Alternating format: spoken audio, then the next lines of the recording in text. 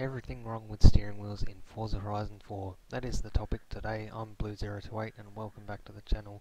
Today we're going to touch upon quite a few issues like audio bugs, force feedback settings, force feedback in general, wheel implementation, gearbox implementation, wheel setup and all kinds of things. So let's get right into it. Gear grinding audio bug. So to demonstrate this, I'm going to do a quick run using the hood view and just run up to 5th gear and then back down to 1st, and then we're going to do the same thing but in the cockpit view, and I'm just going to be changing gears as fast as I possibly can. So let's get to it.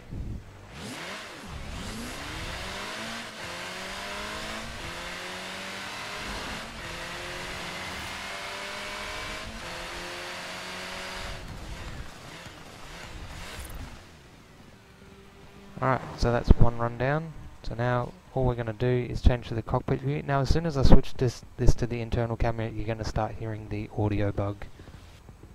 It was doing it before, now it's not doing it. Oh, there it goes.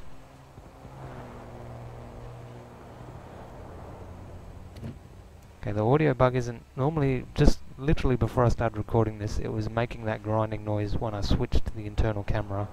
As you can see, I can put the car in neutral and just press and release the clutch and grind the gears. So let's do what we did before and just accelerate up to 5th gear.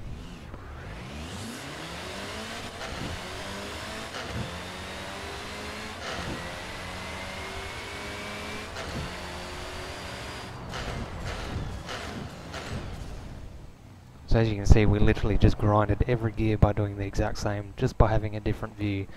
So that bug is gear grinding noise when you're inside cockpit view. So the next bug we're going to cover is not so much of a bug, but just a really poor implementation of the gearbox model.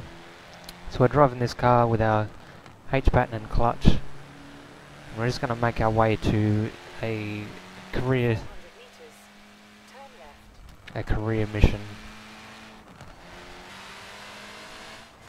So at the moment I'm really forcing myself to use the hood view just because of that audio bug where every gear wants to grind in the internal car cameras.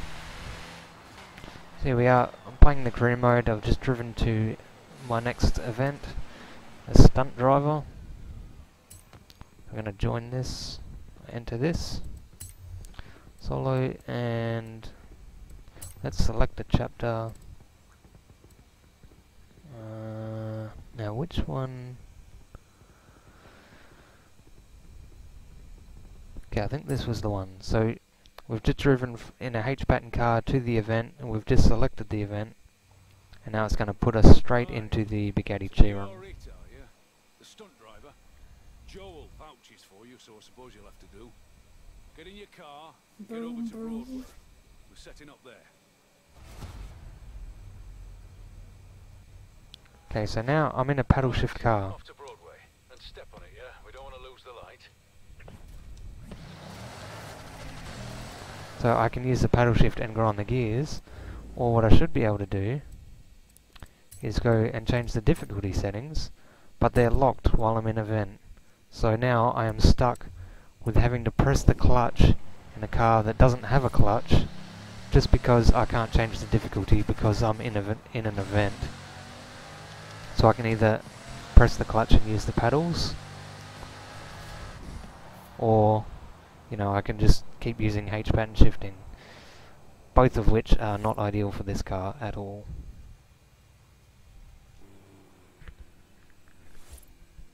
Next on the list is force feedback, and there's two things that I really don't like about the force feedback. The first one is even with a car like this S13 with drift suspension fully set up for drifting and mechanical trail force feedback, the force feedback still can't really keep up with what the car's doing. That was a bad example, let me try that one again. So using sim steering, 900 degrees with force feedback fully set up for mechanical trail, an experienced drifter, the force feedback still just cannot keep up in high angle transitions. And the other thing I don't like is the newly implemented road feel forces, which are really quite heavy and noisy. They also apply very heavily off-road, which just means you get these massive vibrations through the wheel, and it feels absolutely terrible. And the worst part about it is there's no, with the new force feedback that's been implemented in this game, there is no new setting to be able to tune those forces. So we're stuck, if you want a heavy wheel with strong aligning forces, you are completely stuck with how violent and shaky the wheel is when you drive off-road. And the career mode in this game has a lot of times where you have to drive off-road, and the force feedback just feels absolutely terrible because you cannot change how that feels at all unless you just completely turn down the force feedback. But then you're less stuck with doing two separate force feedbacks for two separate force surface types, which should not be the case. You should just be able to set your force feedback up once and it should just work with every surface. Whereas these road fill impact forces are just horrible, and I don't like them. They're too powerful. Okay, now we're on to controller mapping. So I've removed EMU wheel from my system, and I'm going to attempt to set up my wheel as the game, as you would usually set the wheel up if you were playing the game for the first time. So I have two separate USB devices, one for my wheel, which has the shifter connected to it, and one for my pedals, which has the handbrake connected to it. So we'll jump straight into the options, and I don't even know if this is going to work. I'm presuming it's not going to, but we're going to find out. So we want custom wheel profile 2. Now let's have a look. Okay, accelerate, brake, steering, e-brake, switch camera, radio next, who cares, activate can be that one. We just basically have to set all these controls that are required to be able to set a custom mapping. Activate Anna, quick chat activate, let's just do that. Look left, no, we don't need look left. Look right, look back, telemetry, map, shift up. Okay, we need a shift up, and we need a shift down. Where is shift down? It would be handy if those were, you know, put right next to each other, since they are kind of paired together. Horn. Oh, hey, my horn button works. Clutch. And why a clutch isn't up with all the other input axes, I have no idea. Okay, so we'll map all the gears as well.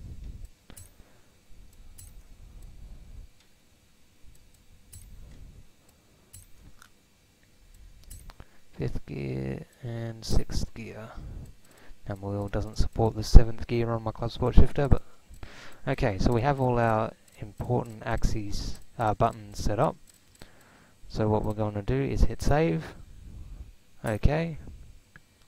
Now we back out, and now we go back and have a look and see if it's actually saved. And as you can see, everything is undefined. The complete mapping we just did is completely broken because the game doesn't know how to save the file properly. So what we have to do is we have to do a manual workaround because the game is broken. So what we need to do is go to app data. We have to navigate through all these folders until we can get to I've got to remember which way to go on packages, until we can find the game saved file for the input mapping. So we want Microsoft Sunrise base game, wherever it is. I'm going blind. There it is. Sunrise base game, system app data, WGS. Now we get through all this coded nonsense, and we need to find this file. So this is our written file of the mapping we just set. So either way, trying to set the wheel up in-game the way you're supposed to do it is just completely broken. Unless you're using your wheel over one USB device, good luck trying to get it set up on your own, unless you're handy with doing all this sort of stuff, which I'm not very handy, I have to admit. I do get a lot of help from the guys on the Discord server that built EmuWheel and the guys that offer support over there. And I can't even see my force feedback device, VID, PID, which is normally right up near the top. So, yeah, there you have it. Custom mapping multiple USB devices is totally whacked. It's a bit broken and it just doesn't work. And our final topic is going to be controller settings. So you just saw that the trying to set up a custom profile that has multiple USB devices is pretty broken, and the other thing that I'm going to pick on is the advanced settings and force feedback controls. Mainly because there's missing settings and settings that are falsely labeled and settings that just don't make logical sense to have. And we're going to start let's start with force feedback scale. Most games, if they have a force feedback scale, it is a scale of the total force feedback that gets sent to the wheel. In Forza, this isn't the case, and it's actually the scale of the aligning forces that's sent to the wheel. So it doesn't matter what settings you have that don't come from the aligning forces, those will not be scaled with the force feedback scale, which is very confusing. And I mean, it's not a huge deal, but it's just something that they should have a master force feedback scale in the game, because not everyone has access to a force feedback scale on their wheel like I do with my Fanatic wheels. Moving on, we have force feedback understeer. Does as it should, but like I pointed out before, I still feel like the caster trail or mechanical trail portion of the force feedback is still too weak.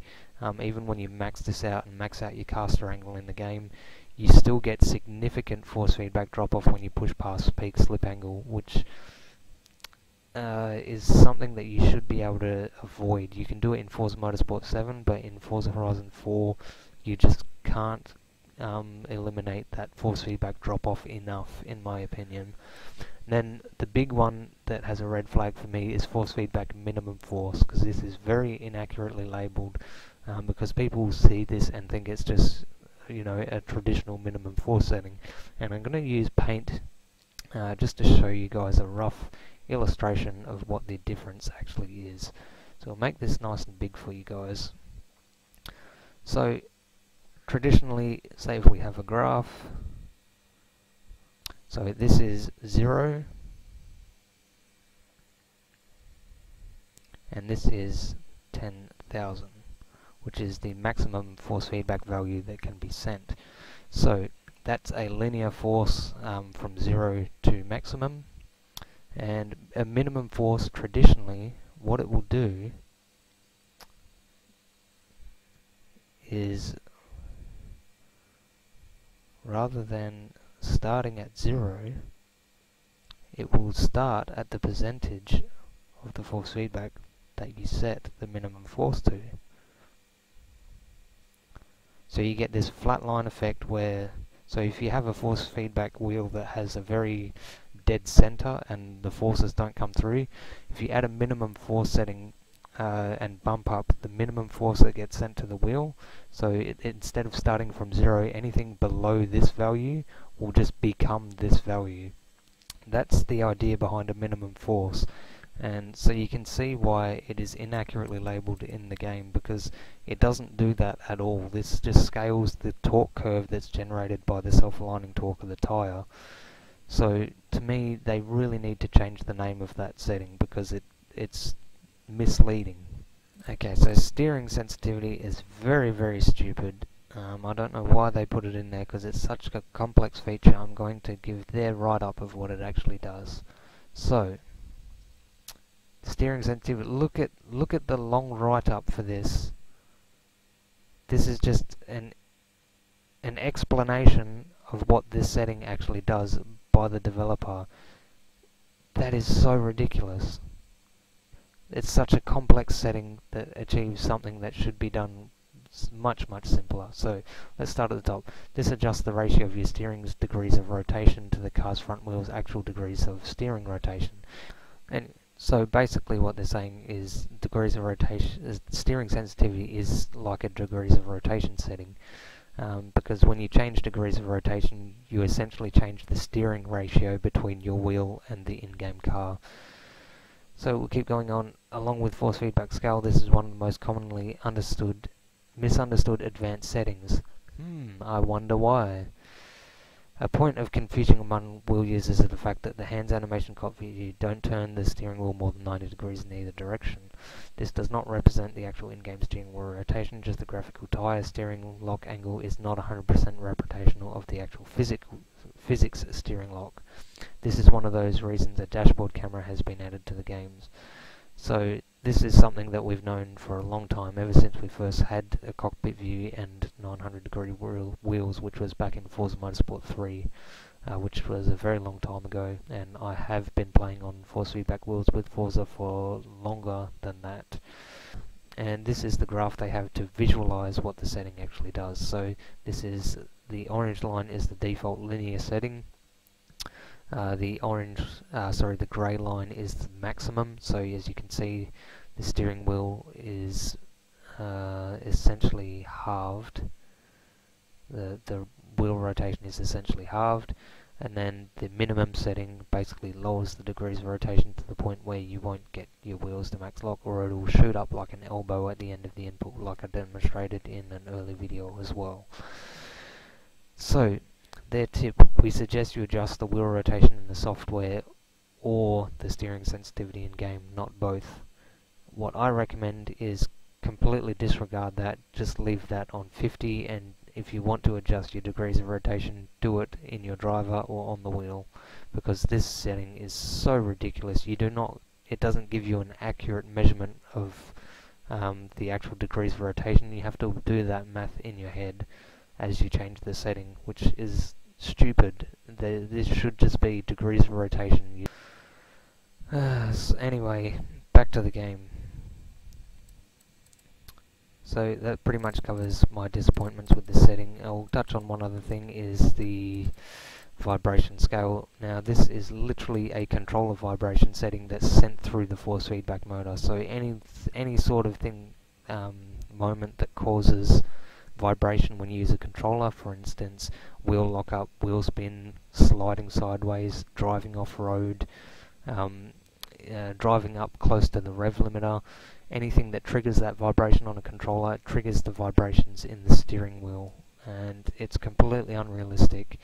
And I mean, it would work fine if we were back on the 360 where we had force feedback wheels that had vibration motors built into the wheel rims, but that's not the case anymore. The force feedback, or sorry, the protocol that was developed for the 360 to use that technology is not used on the PC, so this setting makes absolutely no sense to be implemented the way it is. And I could go on for a long time talking about force feedback and settings, but we're not going to do that. I've already dragged on long enough, and hopefully I've pointed out to you guys some of the key flaws in using a steering wheel with Forza Horizon 4. Hope you enjoyed watching, and I'll see you in the next one. Cheers!